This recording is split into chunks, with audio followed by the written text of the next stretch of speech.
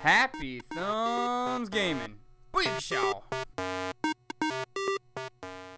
What's up, everybody? It's Brian with Happy Thumbs Gaming, and today we've got another LEGO Harry Potter years 5 through 7 video for you, and I promise this time it actually is Sword and Locket Story level 16. If you've been following along, we actually had a little boo-boo in our labeling of our recorded levels that we played, and we actually labeled 17 as level 16, so we kind of messed that up. But we're going to go ahead and correct that now, and here we are in level 16, and it happens to have a trophy achievement awarded at the end called Soul Searching, and not to be confused with the last video, which we actually played Lovegood's Lunacy, and we ended up getting the Tale of the Three Brothers trophy achievement. So here we are, we found ourselves in the snow, and there happens to be a Bag of Tricks pad here, and a snowman blocking our path. We're going to happen to hop on that Bag of Tricks pad with Hermione and reach inside, and we pull out a dragon in a cage, which then gives us access by the snowman. It melts it down, as you can see, and all of a sudden we come to this weird little crossing here, and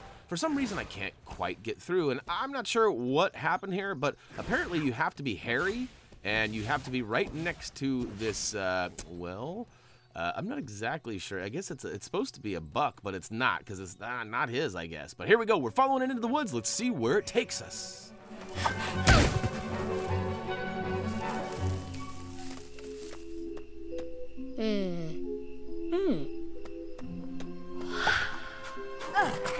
Wow.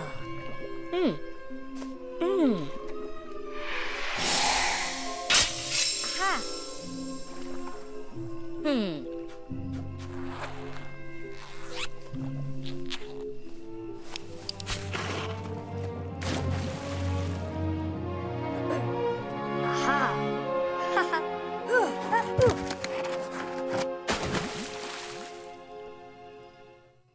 Ooh, a little ice fishing, huh? Looks like we're enduring a small portion of an Iron Man challenge. I think that's what they call these things. Anyhow, we start off by, we've got a very Bedrock-esque type Speedo on here. And I would think this would be extra chilly. But what we're going to do is use Leviosa on the sparkling little bits over on the far right, which actually gives us some bones, and it happens to be some sort of a swordfish, it looks like. And we are getting our carve on, and we carved out a lower shelf here, which we can actually go below and see what's cracking. So here we are down. Oh, there's a bluesy. Don't forget to grab that. Oh, hey, what the heck? I forgot myself a bluesy. That doesn't happen very often. But this is just kind of a series of Leviosa movements as we kind of guide our way through this underground area. Now, I was kind of having some flashbacks to my recent Sonic the Hedgehog level pack that we played for LEGO Dimensions, and I kept waiting for that song to go, but it did never happen. So apparently you don't need to get any oxygen or find any bubbles or anything, but at one point we do split ways. You can see Ron goes the high road, and we take the low road. And switching over to Ron, we can actually manipulate some things. We had to use Leviosa to lift up that rock back there to get through. And once we get that crab out of the way, of course, Harry can slide on through as well. So here we go. Up the top, there's some jellyfish that looks like they're jellying. I'm not sure what's happening there, but it looks like we got some more Leviosa stuff. And ooh, there's a character token over on the right. We're gonna save that for our free play, because we will be coming back and doing those here shortly. In fact, Doug is currently working on our trophy achievement guide, hopefully getting some of the finishing touches on year 5, for the free play stuff, so all the house crests and everything. So here we go. There was, it looks like, a little bit of bait on the back wall here that we had to attach to this fishing line or hook here. And once we do, oh no, we get one of those crazy light up fish. I think that's called scuttlefish, cuttlefish, something like that. And it comes in and drops it like it's hot, like for realsy. It comes in and it drops an item down on the ground, which we can use Leviosa to go ahead and manipulate. And it turns out it's a hammer, or some pieces that build into a hammer, that is. And we'll go ahead and move this around. And this is kind of one of those funny angle things again. We saw this earlier in another level when we were inside the party, well, in the tent for the party, where we had to use the old ice sculpture and make that goose. And let's see here, which we ended up cooking later. I guess I missed a grand opportunity for his goose is cooked. But once we get all 3 of the pressure points nailed, it actually releases a sword and takes us into a cutscene.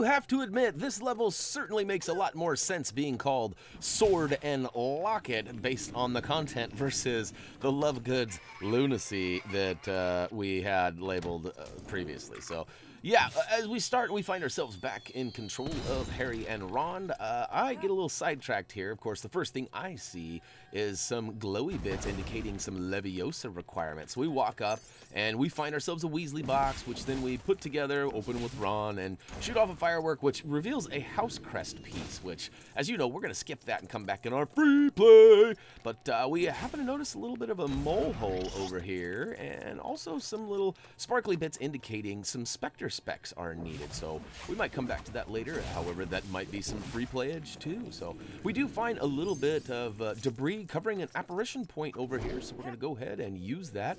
And we find ourselves in this little quandary over here. It looks like we need Loomis, but our Deluminator has no juice. And apparently we can't use Loomis anymore now that we have that. At least I can't figure out how to. If you can. And so I bring Harry over using that apparition point, and look at that. We have revealed this branch with some glowy... Oh, it's Leviosa. So we'll go ahead and lift it up, and unfortunately, Ron gets up here and gets sidetracked by some more studs, because that's all that really is, just lifting that tree up and dropping it. And as it turns out, we need to go back in there because the parts we need are in the debris on the ground just to the left of the tree. So here we go. We're going to go ahead and smack them. Smack them, yak them. All right, we got it, and we've got ourselves... What is that? It looks like some sort of a hat, but really it's a weight that goes onto this pressure point, and it halfway lifts up what we're after, which happens to be one of those serpent boxes. I don't really know what we should call those, but yeah. Oh, look at this. We've got a bag of trick spot. Unfortunately, we do not have Hermione, so we cannot use that. So we got to keep on keeping on and look for something else. Ooh, some Defendo action. This wall over here, it's got red on it. So we'll go ahead and target that with Defendo and carve it out. And look at that. What do we got now? Is this another one of those weird makeshift brooms? No, it's a torch. We're going to go ahead and melt everything we can. Oh, look at that. There's another one of those little weighted hats or whatever we want to call it. I'm sure there's something significant that I'm missing there.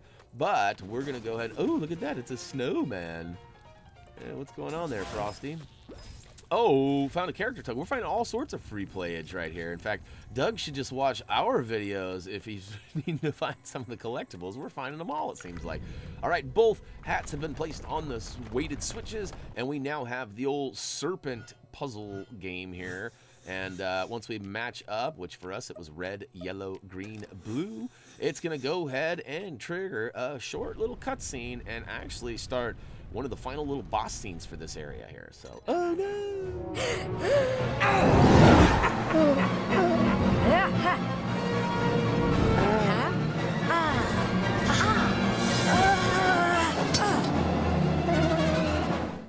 All right, here we are. It's the final boss battle for level 16, which happens to be Sword and Locket. And we're going to put, well, sort of, we're putting it to use right now. I guess the goal here is we're trying to take out the old Horcrux with the sword, I think is the plan. I don't really understand. That's my impression anyways. And I really struggled with this whole battle scene. As you can see, a whole bunch of spiders, large and small, are attacking me, and they don't seem to kind of stop for a while, but they do eventually, I promise.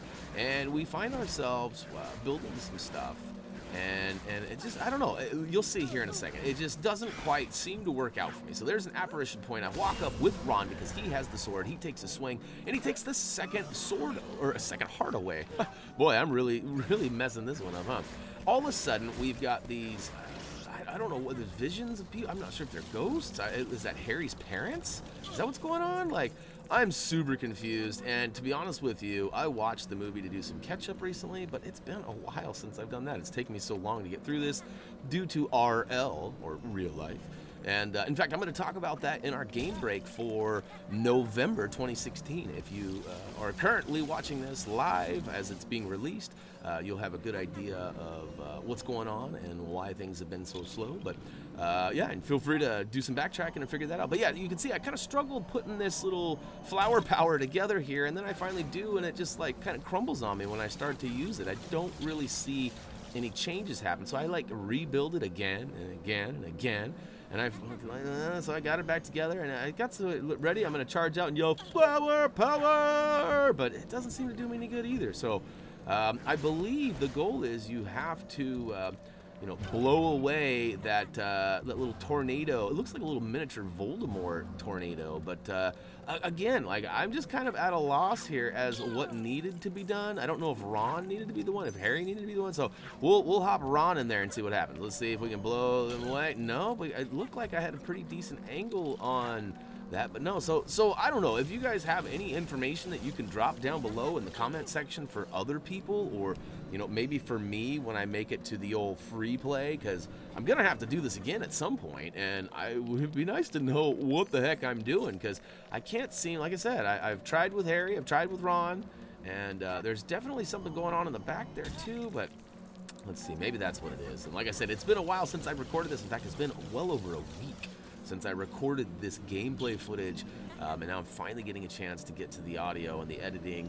So it's all put together now, and let's see here. Is this going to be the golden one? I see there's one last little piece of ice there. Does that have something to do with that? Is it ice, ice, baby? Boom, boom, boom, boom, boom, boom. No, the torch didn't seem to be bothered by that, and I don't know. So we're getting really close to the end of this video clip, so I know that the end is near. And all right, so we've got him back. I've hopped on with Harry, and look at that.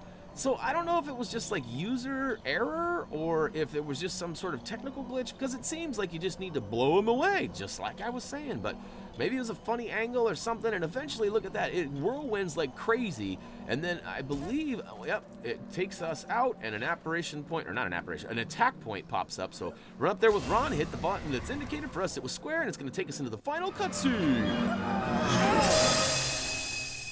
Huh? Hey!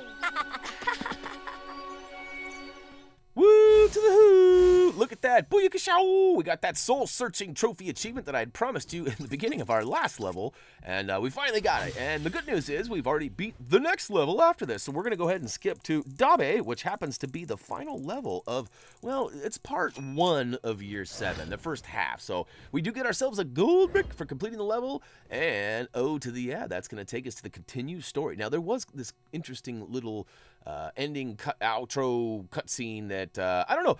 You know, normally we would consider doing like a whole video of just the cutscenes, but considering there's no words, what do you guys think? Do you guys want to see something like that?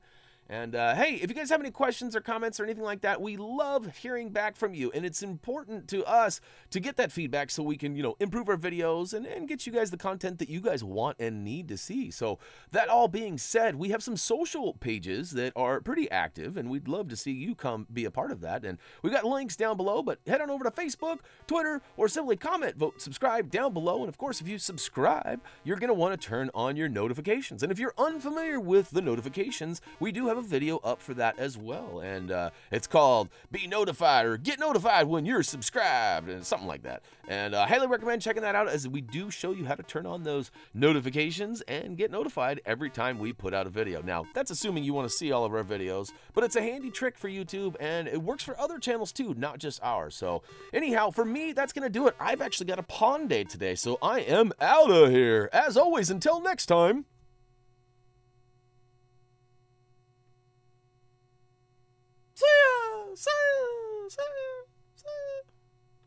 It's kind of a preliminary echo effect, because I'll be getting that up the pond.